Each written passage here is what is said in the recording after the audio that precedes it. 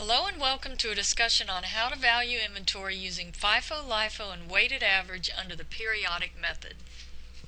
After viewing this video, you should be able to compute the value of inventory and cost of goods sold using FIFO, LIFO, and weighted average, explain how the three methods impact the income statement, and explain the meaning of the LIFO reserve. Before we get to our discussion on FIFO, LIFO, and weighted average, let's first talk about the specific identification method. The specific identification method is used when it is easy to determine the cost of each item on hand. This occurs when each of the items are visibly different.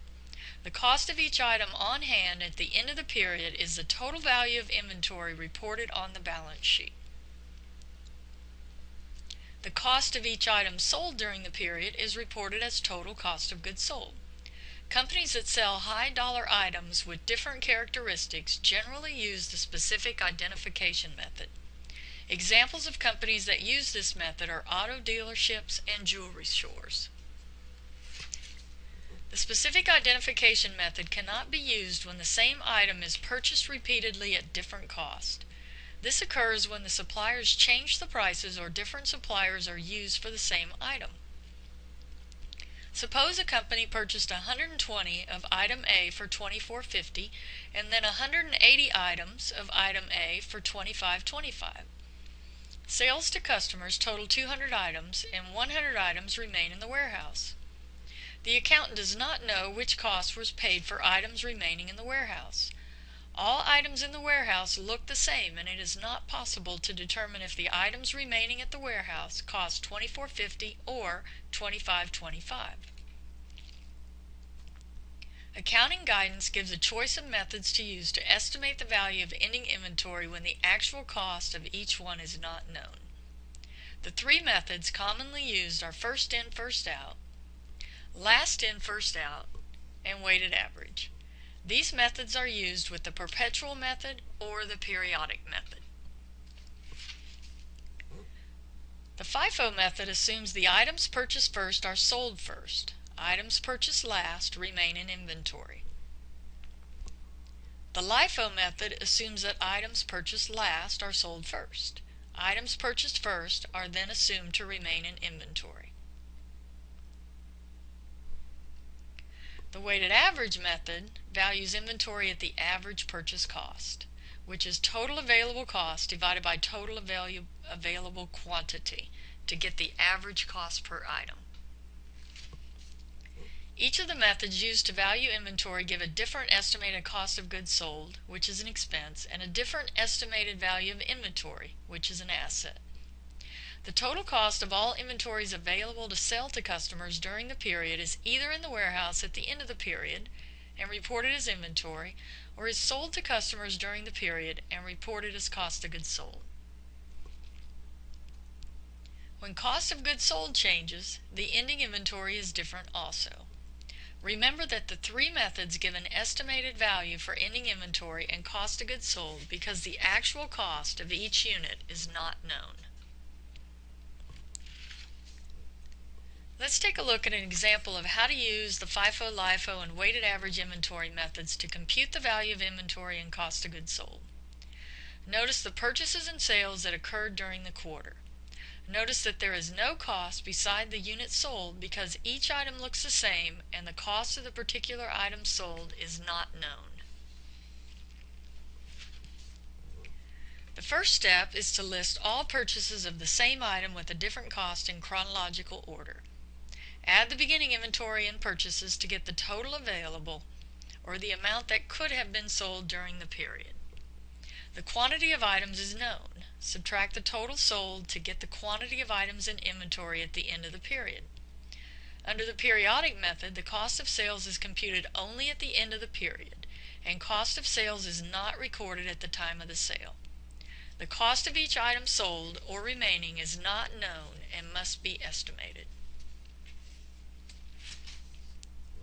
The FIFO method assumes that items purchased first are sold first.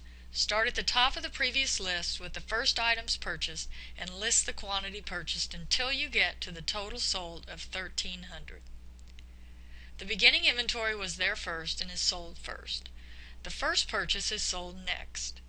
The cost of items sold is subtracted from the total available that could have been sold to get the value of inventory that was not sold and remains in the warehouse. Items purchased after are assumed to remain in the warehouse.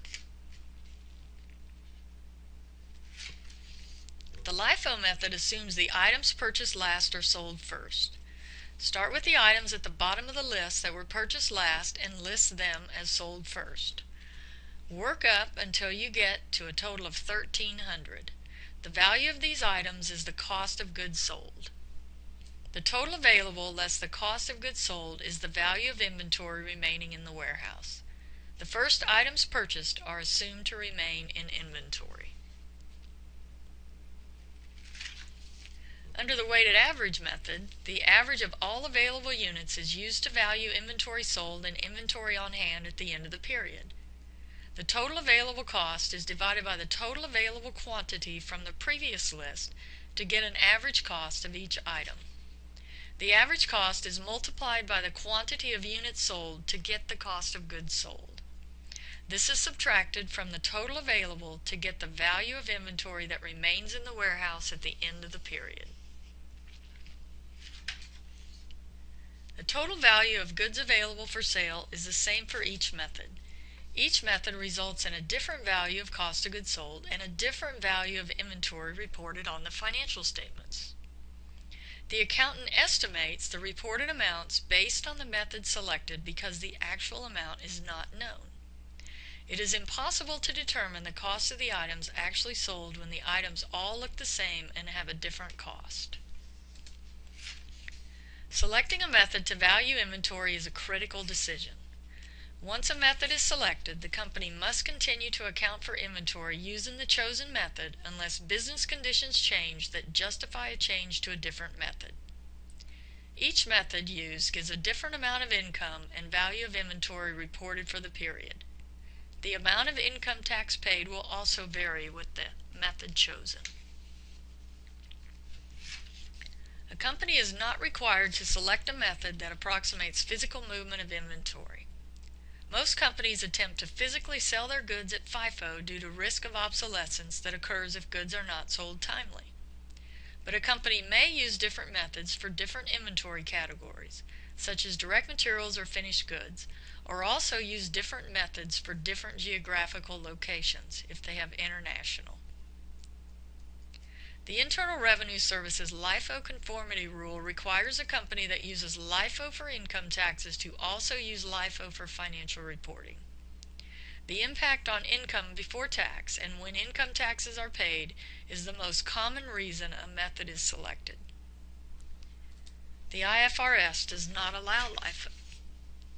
Public companies may feel pressure to report lower of cost of goods sold and higher income to satisfy investors. Private companies may desire to report higher cost of goods sold and lower income to pay lower taxes. The only difference in cash flows for one method or the other is the cash paid for income taxes. The method chosen does not impact when inventory is paid for.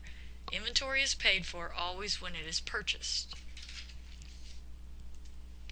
Which method gives a higher income depends on inflation or deflation. LIFO gives a higher cost of goods sold and a lower income than FIFO when costs are increasing over time. The last ones purchased at the higher cost are assumed to be the units sold during the period. FIFO gives a higher cost of goods sold and a lower income than LIFO when costs are decreasing over time, because the lower cost ones purchased last are considered to be the units sold during the period. Which method gives the highest incomes depends on whether the cost is increasing or decreasing. Most products, with the exception of technology, generally experience inflation over time. Approximately half of the public companies in the United States use FIFO and the other half use LIFO. Many small private companies use the periodic weighted average method because it's easy to compute. International Financial Reporting Standards does not allow the use of LIFO.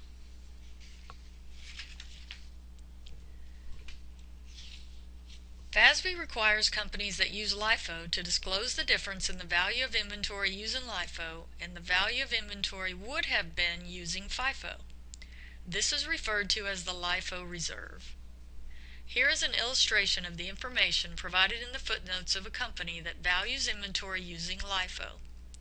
This information enables investors to compare the company to another company that uses FIFO. The LIFO reserve simply means the difference in the value of inventory under FIFO and the value of inventory under LIFO. When inventory is different, cost of goods sold is different also.